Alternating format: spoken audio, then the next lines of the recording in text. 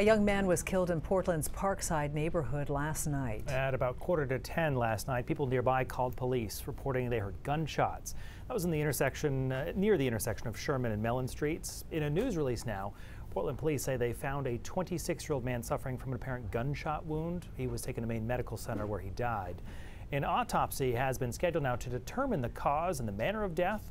Police do not believe there is a threat to the public, though. Their investigation continues.